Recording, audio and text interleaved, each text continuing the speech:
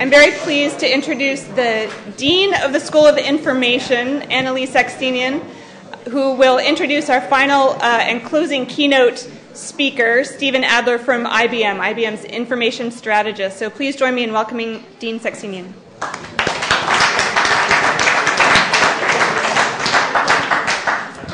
Well, I'm especially honored to be able to introduce Stephen Adler. As Camille said, Stephen is IBM's information strategist, and I'm going to put a little asterisk on that and a footnote and come back to it.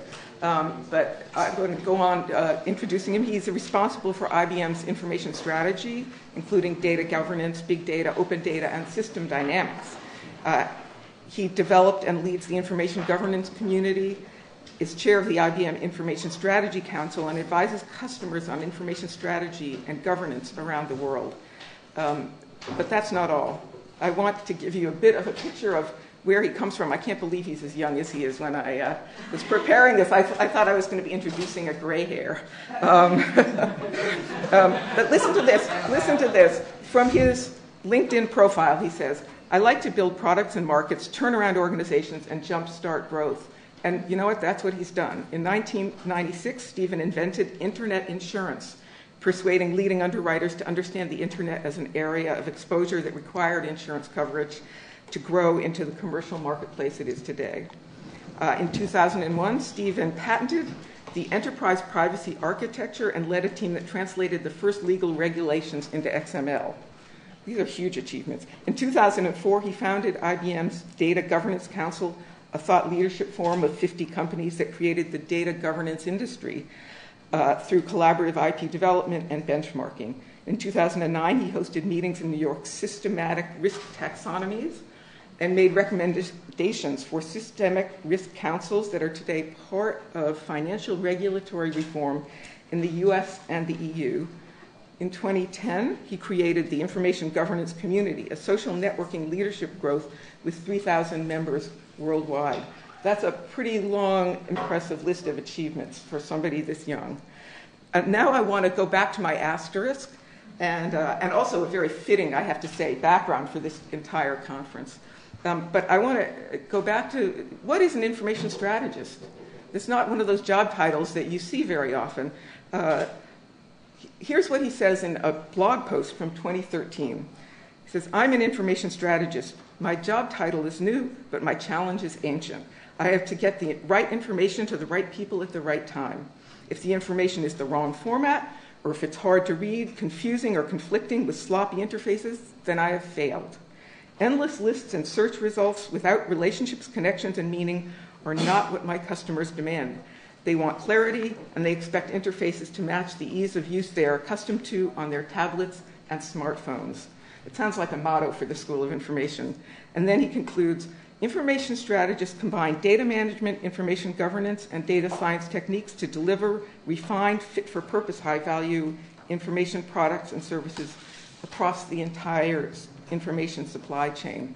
I think you're going to see more of information strategists in the coming decades. And with that, I want to turn it over to Stephen. He's the best person to speak about. Thank you.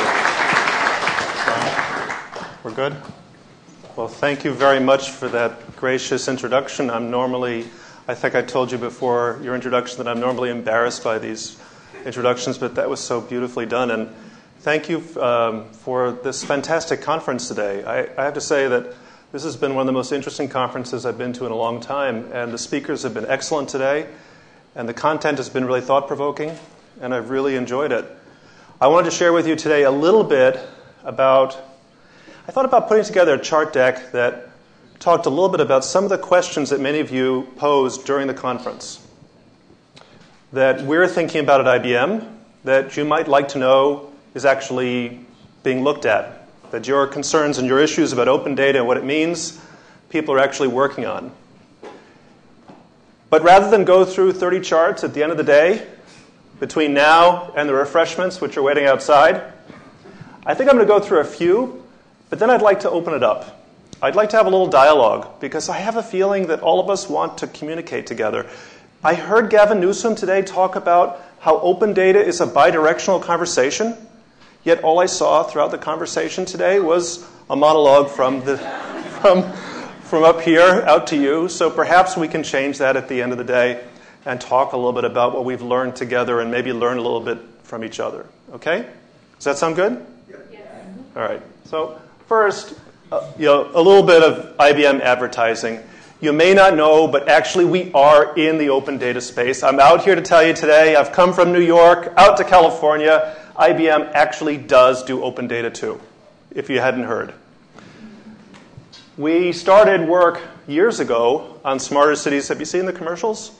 Okay, I don't have to go into that then. Good. We've been doing Smarter Cities challenges. Are you familiar with those?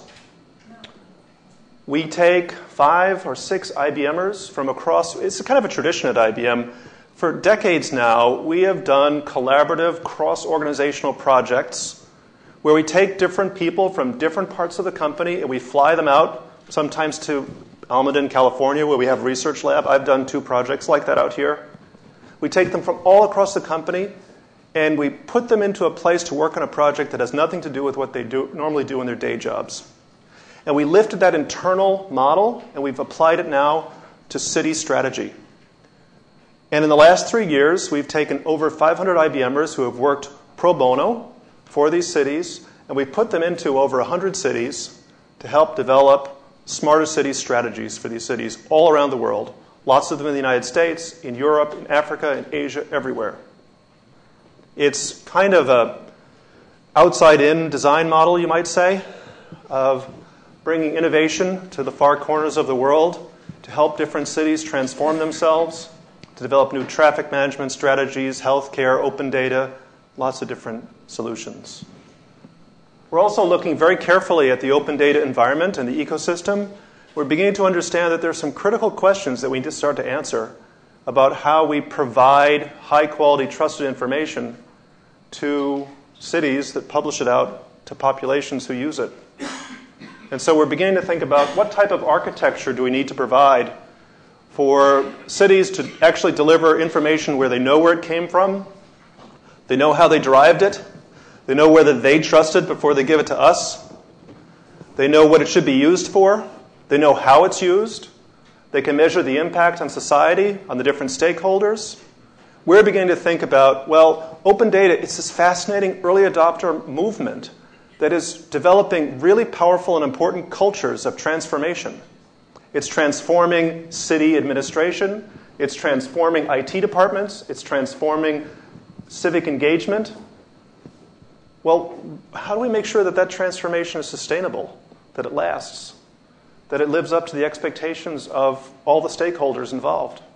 So we're beginning to think about what type of architectures do we need to maintain that type of sustainability. We're also internalizing what we are seeing in the marketplace and using that ourselves. So inside of IBM, we're running hackathons. We're a large company, 30,000 employees worldwide. It's not the type of institution that you would think about when you say the word hackathon. I have to tell you a story that I came out here to California to go to my first hackathon at Code of America. It was about 4 weeks ago. I went to a hackathon on, at their offices in San Francisco on publishing the San Francisco City Code in XML. And I saw this amazing environment with 30 or 40 developers, sitting on sofas, working on code, developing in Ruby and Python and Perl, using JSON, using amazing technologies that allow really rapid prototyping. And I was so excited by what I saw, because you just don't see that often in the enterprise world. I work with banks, I work with insurance companies, I work with telecommunications carriers, I even work with governments in other parts of the world, and I had never heard of a hackathon before. And so the next week after the hackathon, I was visiting with the chief data officer for lunch for a large bank. And we were talking about enterprise data governance and metadata and all kinds of things. And I told her, I was just at a hackathon. And she said, what? Hack a what? I said, yeah, hackathon. Have you ever heard of that? She said, no. Hackathon doesn't sound like something that I would go to. Thank you. And I told her, well, it's this really fascinating thing.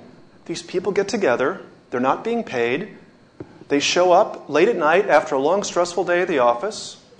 They contribute their time and their energy and their imagination to developing code for free.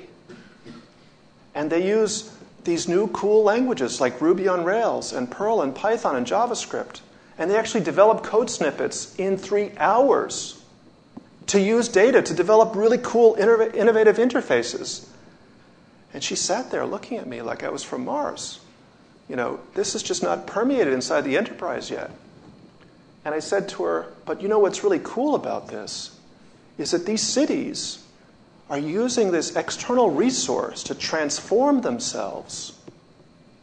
This is about enterprise transformation. They're going outside to free development resources through, it's a town hall, you know, it's all it really is. It's a civic town hall like politicians have been doing for years, except the population of developers. And they're giving free resource to the city, which is great. It's like a political win, it's an IT win, everyone wins.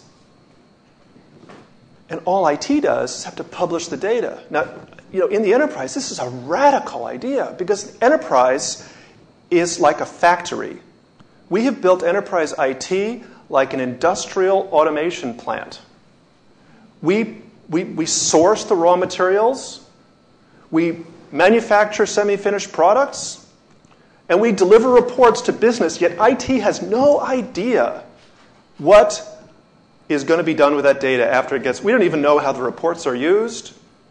We collect requirements, we think we understand, and we hire business analysts.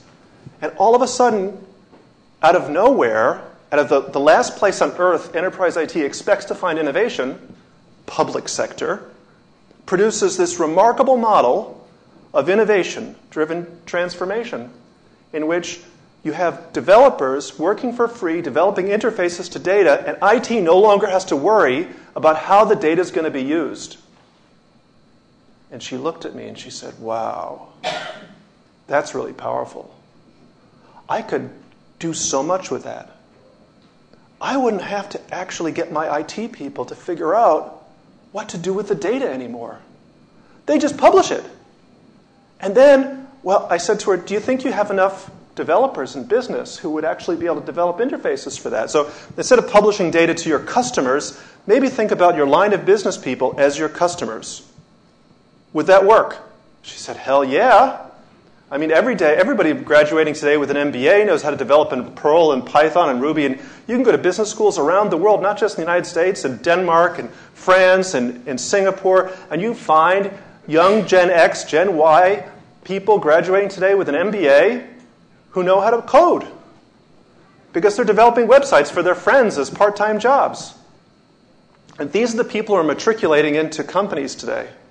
They're assuming leadership positions. These people can be developing applications inside of an organization, and we can let IT stop being the one-stop factory. Instead, just publish the data. It's a radical... I mean, I have to tell you, this thing that you guys have done in public sector is transformational. I think it's going to be a revolution, not just in public sector, but across private sector organizations too. It's a fascinating development that it came out of this culture you've developed. Now, we're also, like you, beginning to realize that all of this stuff that's going on needs some standards. So back in August, we decided to support a fledgling standards initiative at W3C. Do you guys know what W3C is? Who knows what W3C is? Good. World Wide Web Consortium. They created the standards for the Internet. HTML, CSS, all the stuff. World Wide Web Consortium. OWL, RDF. They're creating an open data best practices working group to create vocabularies for data interoperability in open data. And I am supporting it as a co-chair. And this will hopefully be announced sometime in September. I'm just sharing it with you now. And yeah, did you have a question? Yeah, are you going to be working with OASIS since they are the standards body that's largely being driven by data for enterprises? Well, I'm actually co-chair of another working group at OASIS, but not on open data, on system dynamics. But yes, of course, we work with OASIS as well. And why do we need these standards? Well, here's something that we did at IBM. Do you guys know City Forward? Has anybody ever heard of this? That's why I'm here, to tell you guys. City Forward is it's a website that was set up by IBM Foundation. We have a foundation that does public things like this. It's an aggregation of open data from 120 different cities around the world. We've been doing it for the last 4 years, publishing open data through this portal. If you want to do comparative analytics on city populations, on pollution, on a variety of different factors, you can go to cityforward.org and you can see how we collect data from different sources. I would like to say that it's easy to do, but it's not. It's very difficult. Cities don't make it easy to do comparative analytics. Pollution data from Hamburg is not the same as pollution data from Palo Alto.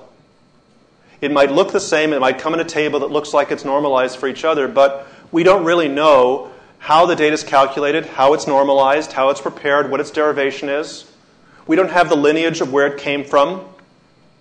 We don't have any metadata that describes it. We don't even know its frequency for update. Oftentimes we have vastly different frequency scales of updates from different cities from around the world. Some cities publish data on a daily basis, some cities do it on a monthly basis, some cities do it on a quarterly basis.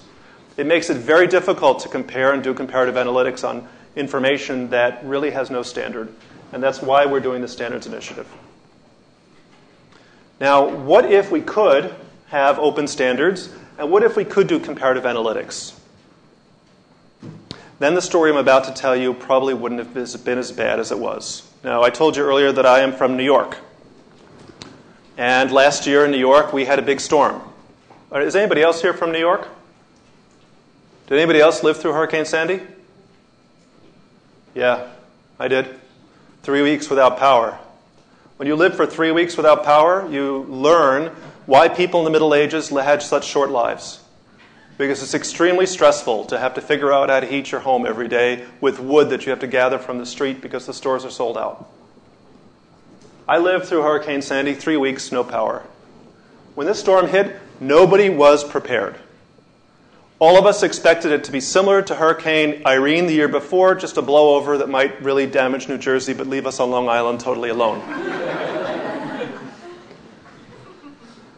That was not the case. It was a large, you know the whole story, I don't have to tell you anymore. Largest storm in history. We had blackouts throughout the region, parts of the area. I live on the north shore of Long Island, where I live on a relatively high area, elevated-wise. Not so high as like here, but a couple hundred feet above sea level. My street wasn't flooded per se, but the south shore of Long Island was a complete disaster. These are pictures that I took as I wandered on the third day after the storm through Long Beach. And I saw levels of devastation I'd never seen in my life. Long Beach looked like a war zone. There were Humvees patrolling the streets with the National Guard. There were Black Hawk helicopters flying overhead.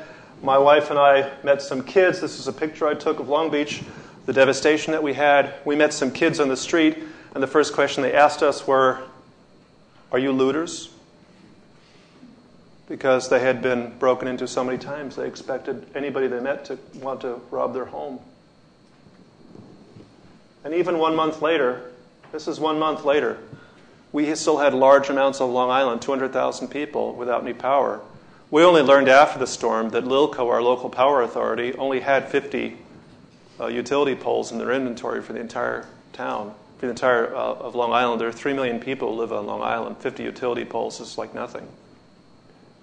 In my town alone, I live in a small town of 15,000 people, every one of our substations blew. We had no power, 3 weeks. And what was the damage estimate? 110 deaths, $62 billion in losses. Of course, that's the congressional estimate. That's what the New York delegation put together. We don't really know what it was. But the question that as I said earlier, I work with system dynamics, I work with data governance, and so the question that came to my mind during the crisis was, hey, didn't we develop models that could predict this? Where were all those models? Don't politicians always bring out these amazing models they have? Where were these models? And it turns out there were dozens of really accurate predictive models that predicted various aspects of this storm. The sad part was nobody knew where they were, and nobody was using them. And the best predictive models are not really very effective if nobody uses them or nobody knows how to use them. And this is a real challenge it isn't just that we didn't have the models. It's that different towns developed their own models and didn't share their models with other towns. So we have a lack of regional planning that occurs. You only learn about these things after the crisis is over, when everything becomes revealed. Local town governments don't often talk to each other. There isn't like a huge collaboration going on between like Port Washington, where I live, and Great Neck, the next town over, in terms of planning for things like crises like this that happen. So I wanted to not only complain about this, because I did, of course, complain vociferously about these issues as I lived through them. My wife complained to me, I complained to the town. You know how it goes. I thought it'd be interesting if I could provide you with a vision of how it should have been. Now, I can only provide you a fictional vision of how it should have been because I know this is New York and this will never happen the way it should happen. So let me give you an idea. What should have happened is we should have had a tri-state simulation center where weather simulations, supply chain simulations, electricity simulations, a whole variety of different types of simulations could have been used a week before the storm hit to predict what likely scenarios could occur if storms of various magnitudes hit the region and how the populations might be affected and what people should do to prevent the worst from happening. Like in my town, we had total supply chain disruption. 2 days after the storm, there was no food in the stores. There were no generators at Home Depot or Lowe's. There was no gasoline at the gas stations. We had 5-hour waits to pick up gas. All of this could have been modeled and imagined. We could have estimated the flooding and tree damage. We could have estimated the impact on hospitals. We could have estimated the impact on elderly. We could have estimated the impact on people who don't have smartphones or internet connections and can't communicate with IT. We could have done robocalls to the evacuation zone to find out how people are doing. My wife and I did walk-arounds through the community to talk to people who were in their homes, locked in their homes, terrified because they had no electricity, they had no lights, they had no heat, and nobody from the city services ever came around to ask them, hey, how are you doing? Old people sitting in their homes, terrified to come outside. Nobody bothered to check up on them. We might have simulations measuring the impact on the oil and gas supply chain so that people could still drive around without having to wait online. And we might be able to assess tree damage to plan how much equipment we'll need in the zone itself when the crisis hits. And we might actually use big data feeds to monitor social media. Social media was alive and buzzing with information during Hurricane Sandy, yet it didn't seem like anybody was paying attention to it. People were talking about how much flooding they had, whether their basement was flooded, if they had to put all their belongings on the street. They were talking about their gas lines. There was so much information that the population was providing that wasn't being picked up by administration. There are a lot of simulations that are developed these days, but none of them use open data. None of them are being used by planners. But let me tell you about a simulation that we did build recently in 2011. Have you heard about this? This is a simulation we built for the city of Portland. It's a little different than emergency planning or crisis planning. It's a simulation we built using system dynamics and a company here in California named Foreo, in which we modeled 13 of the city of Portland's different departments to show them how even the smallest policy changes in one part of the city have unintended tertiary consequences across the entire city. It's a fascinating policy planning tool which helps city planners understand that changes in transportation have an impact on citizen wellness. They have an impact on storefronts and grocery stores. They have an impact on healthcare. They even have an impact on carbon emissions and obesity. These were things that we all discovered by running this simulation.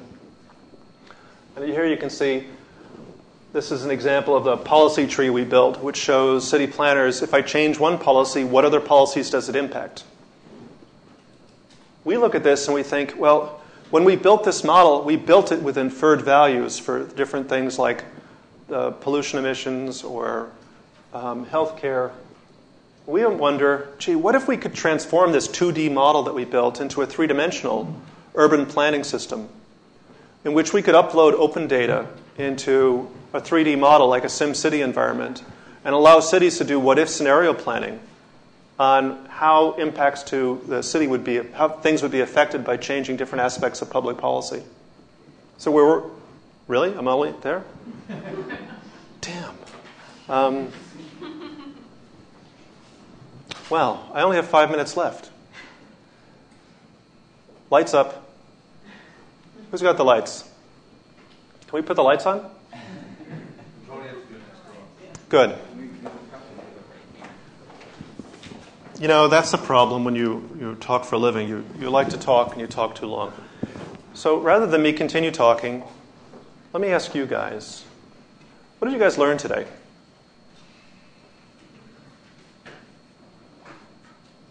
What was the most important takeaway you had today?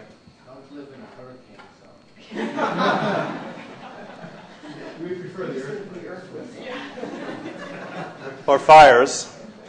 Yeah. That it's not just making the data available, it's making sure that there are people who know how to get it, analyze it, and do something. Good idea. What else? The open data open is a verb, and it's okay. Open is a verb. Yes, opening data. Are we opening the data or are we opening ourselves? What else? Yeah. Well, I see a lot of potential and a lot of great possibilities to revitalize our national economy through all these data set systems. But how do we educate the general public about understanding how to use this in a more comprehensive way across the spectrum? And that's what I'm interested in, and that's what I gave you earlier. Yeah, good point. How do we educate the public? What else? Diego. There are still in all the panels recurring questions about the sustainability of, once we open the data, what then? How do we create a lot of value out of that? And that was a recurring question. Right. How do we create value? Good. I thought one of the inspiring examples that came up at various times was pulling data from different sectors, so justice plus health plus poverty, and the layering of different data sets can be very dynamic and generative. Good point. Good point. Others? Yeah. That open data is more like a tool toward another end. What's the end? Social causes, other factors. Uh-huh. Good. Good. Yeah. Simply making the data available isn't enough, and the way you present it can make a big difference in terms of the way people interact. Uh-huh. Good. Yeah. I want to just pile on what Camille said, which is it's not just a problem of understanding and opening data, but it's a political and organizational problem as well. If we're going to get these silos in government and organizations to talk to each other, yet political and sort of organizational and social work to do as well as technical work. Yeah, this is, I think, an interesting point. When, what was her name? Post? Carol Post, when she did her presentation, I asked her out in the hallway, how many of the departments in the New York City, New York has 70 different chartered agencies across the government. You know, New York City is the second largest government in the United States after the federal government, 300,000 employees, 3 times the size of Palo Alto. That is in terms of population. And I asked how many of the departments within the city are using the data that it publishes outside. And she said, that's a really good question. Actually, quite a few.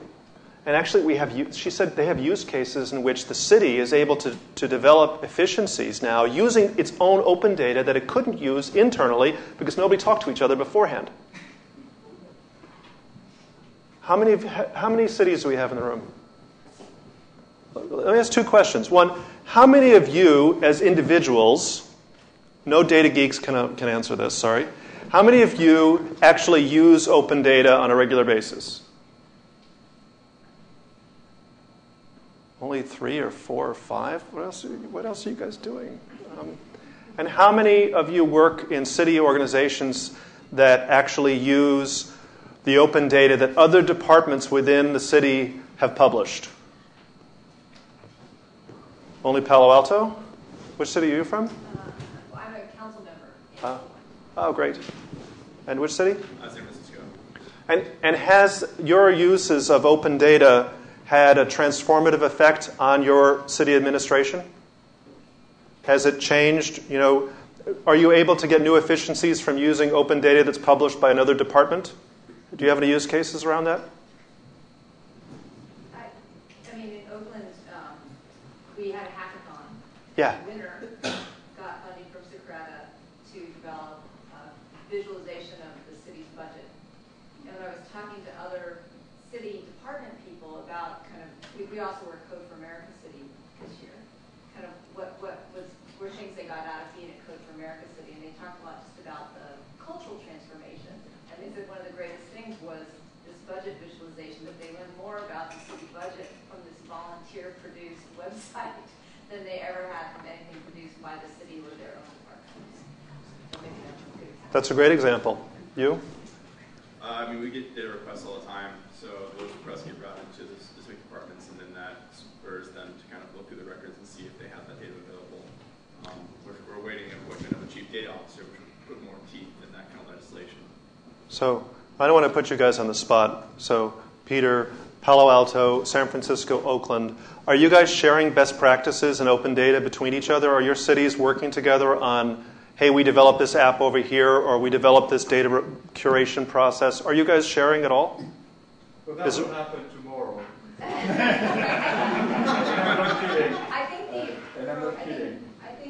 think there was a delegation that went over to San Francisco recently from Oakland. They met with Dave Knapp and Yeah, so there's different parties. I'm not the right person to be there. I'm delegated. Not No. the right person. I'm just a policymaker. That's important. Yeah. So there's some of that. Good. And Code for America is creating kind of a community that talks to one another. How do you measure the impact of the data you're publishing on your stakeholders? Well, in our world, since I run the development services department, we manage all the building activity, and so the impact is satisfied customers.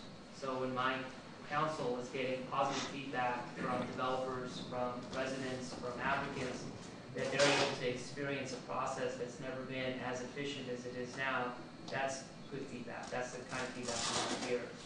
When we can run analytics and see that our response times are lower, our turnaround times and the plan checks have dropped, that's all because there's a lot more communication across the silos between planning, building, public works, utilities, fire, engineering, urban forestry, and all the other divisions and units that typically would work in a silo, but now because of technology, because of open data, are able to exactly see where everybody is in the process.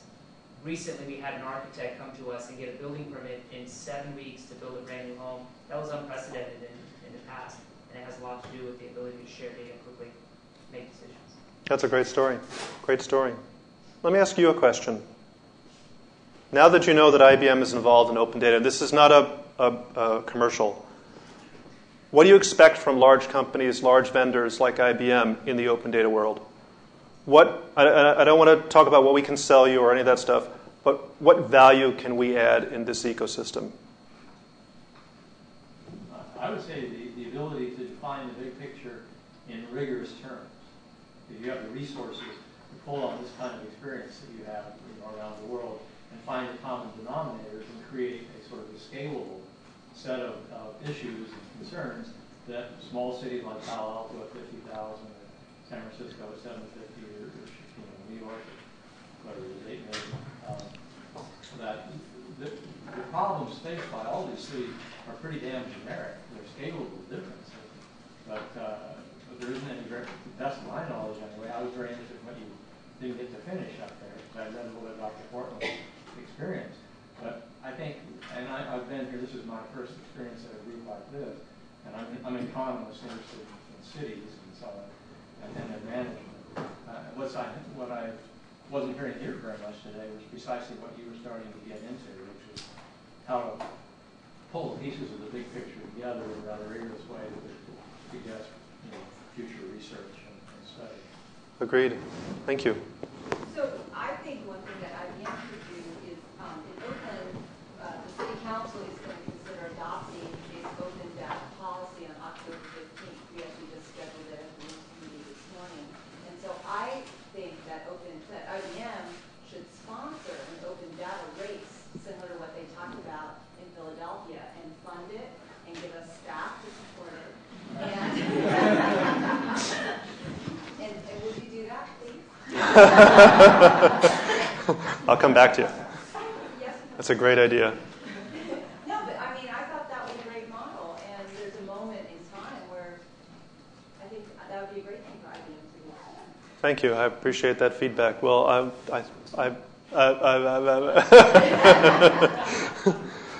you want me to wrap up? Yeah, so I just put on the board a couple of things that occurred to me that I think we as a community want to think about. One thing I want to say to all of you is you're involved in a very, very important transformative movement, and I want to encourage everyone to keep at it. It's going to be, these things have a bell curve of adoption and then revanchism, but what you're doing is really important. We think it's important, and you guys should feel really proud of the contribution you're making, not only to society, but as I said, I think that the things you're developing, the culture of this movement has important implications, not just in public sector, but across lots of other industries that are probably going to look at what you're doing here and saying, wow, that could really just change our entire organization. That makes so much sense. I wish we could just copy that, and a lot of people are going to want to come and learn from you. So I encourage you. I think you're doing a great job, and I really want to encourage this to continue. A few small things that occurred to me that you might want to think about. And these are more industry broad-wise. One is, when we do hackathons, we're intrinsically undermining the wage rates of developers around the world. Because when you provide something for free, the net present value of that thing that you're providing degrades. Not a lot, just a little bit over time. And so it isn't just that you're providing it for free. It's that the developers are using tools which make it easy to do things faster and easier. And every time things get faster and easier, they also get cheaper. That's good for cities. It's not so good for developers. So that's something we ought to think about. And maybe we can have an economics discussion about that afterwards. Other thing is, when we publish data online, it might be public data when we publish it. That is, it might be that public paid for it already because we financed it through an IT department. They had a budget that was financed through taxes, and the public gets it. But there's an implicit cost of producing it. And there's a cost of using it. And people will develop new models for recouping the cost of producing it and using it. And that's just a market fact. So somewhere along the line, we as consumers will end up having to pay for some of the information and its derivative works that get produced by all of you publishing all this data. That's just a market fact. So it won't always be free. There will be some costs in the future. We have some parts of open data that, I don't think we're going to get. We probably have to think about some parts like lapel cameras from law enforcement. They're probably going to resist publishing that information for a long time, aren't they? The work you're doing, the journalists aren't going to like it either. Because what is a journalist today if they can't do primary analytics? On one level, the better journalists will learn to use more open data and the analytics themselves to produce better insights. On the other side, we are encroaching on the monopoly of journalism by publishing this information in these analytical reports. Increasingly, I think the CIO will no longer be the chief information officer. I think the CIO will just be doing infrastructure. And that, I think, I ask you, how many of you have chief data officers running your open data projects inside your administrations, or how many of you have looked into that role? And you might want to look into that role, because data governance for open data is going to become increasingly important. I know I'm out of time, and you've been very gracious giving me a few extra minutes, so thank you very much. And thank you all for your time today. I've really enjoyed this conference. I think you guys are awesome.